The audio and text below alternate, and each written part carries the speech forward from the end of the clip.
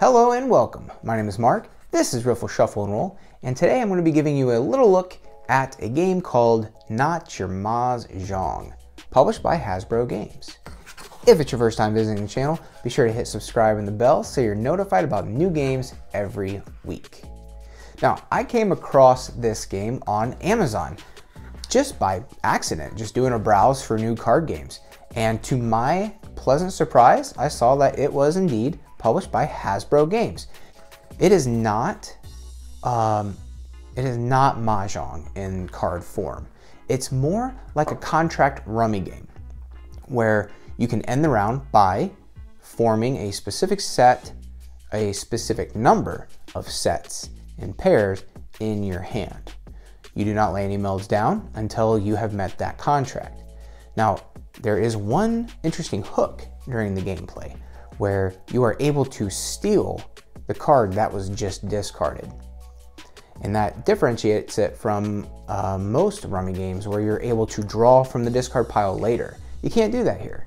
So a pretty classic feeling game with a bit of a cutthroat attitude with only the ability to steal that keeps you on your toes during the game. Let's dive in and learn how to play, and then we'll close it up with my thoughts. Out of the box, you will get an instruction booklet, a Ma card, a 75 card deck, 40 coin tokens, and player aids, 4 of them. The deck has a pretty interesting makeup. There are 3 colored suits, numbered 1 through 6, and there are 3 copies of each number. So 3 1s, 3 2s, 3 3s, and so on.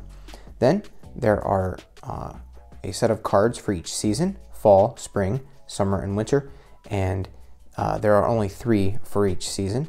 And then there are also 3 emotions. We have guilt, love, and pride. For anyone accustomed to rummy, the way they describe the sets in this game is a little different. So for this game, sets are both 3 of a kind and sequence of 3 cards. So the set, if it's a sequence, it has to be of the same color or suit. And if it's a set that's a 3 of a kind, it either has to be all the same season, all the same emotion, or the same number, all from the same color.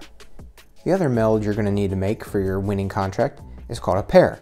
A pair is 2 identical cards, either 2 of the same number from the same colored suit, 2 of the same season cards, or 2 of the same emotion cards.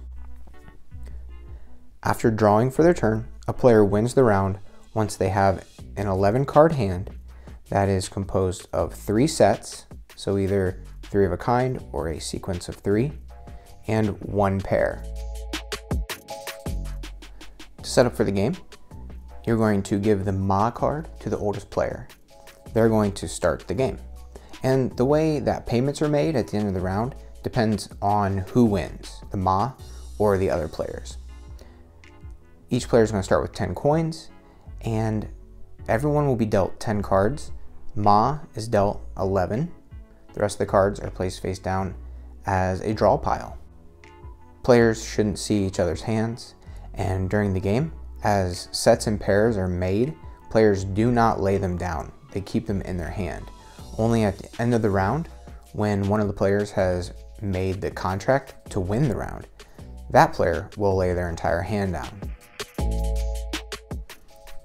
To start the round, Ma chooses one of their 11 cards to begin the discard pile. So they pick the one they don't want and they put it face up. As cards are discarded, the player needs to say what the card is out loud. So Ma would say, guilt. After they discard, play passes left and the next player takes their turn. From that point on, players begin their turn by drawing 1 card from the top of the draw pile. They do not take a card or any cards from the discard pile. There is a special rule for doing that called stealing, and I'm going to talk about that here in a second. Again, after the player is drawn, they choose one of their cards to discard, and they say that card as they are discarding it. Green 4. That is the basis of play for this game. Each player will draw a card from the top of the draw pile and discard one from their hand. And while they're playing, they are trying to meet that contract of 3 sets in a pair. Now, let's get to that stealing rule. A player may steal a card that has been discarded immediately after it is laid down in the discard pile. And that steal must occur before the next player makes their draw. So here we have player 1, who is Ma, discarding the green 5. So they go green 5. Player 4 wants that card because they have the 3, 4, and 6, so that 5 will help give them a set. Before the next player draws their card, player 4 says steal, and they reach in and take the card and add it to their hand. There are 2 little rules to follow when stealing. First, a player can only steal if it allows them to complete a set. The set then must be placed on the table. This is the only time cards will be shown to opponents before the end of the round. So other players will be able to see that set for the rest of the round. A card can only be stolen to form a pair if these are the final cards the player needs to win the round. So the player will already have 3 sets in their hand. So you can only steal to make a pair if you can win the round by doing so. If more than one player says steal, the player who needs it to win the round gets priority.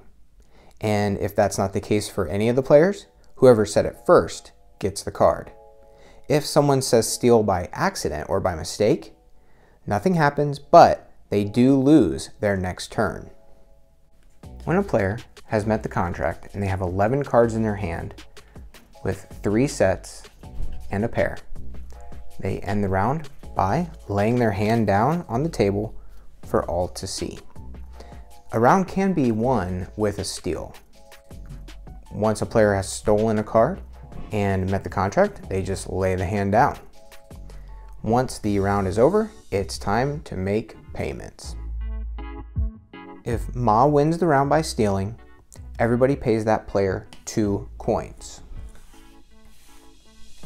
If that player just wins by drawing, they're paid 4 coins instead of 2. If anyone else wins by stealing, then all the players pay them 1 coin, Ma pays them 2. And if anyone else wins by just drawing a card, everyone pays that player 2 coins and Ma pays them 4. The deck of cards and the Ma card is passed left.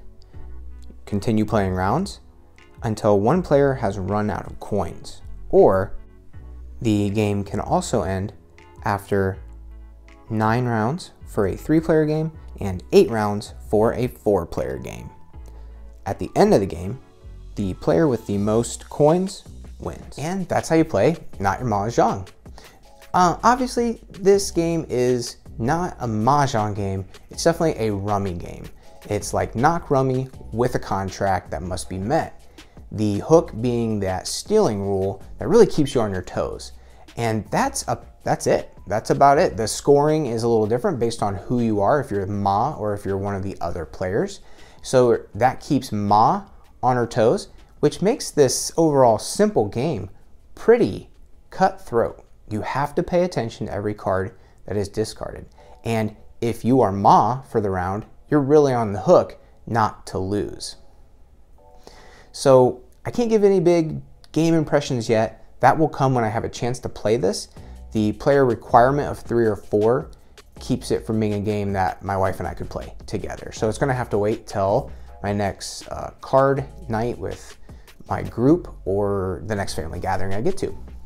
But I think it's pretty easy to tell if you like rummy games and you like knock rummy and you like contract rummy and you're wanting something a little more cutthroat than either of those, then this might be your jam.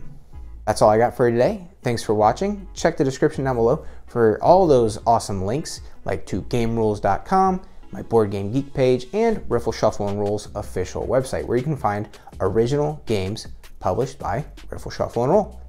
Thanks for watching. Until next time, keep on playing.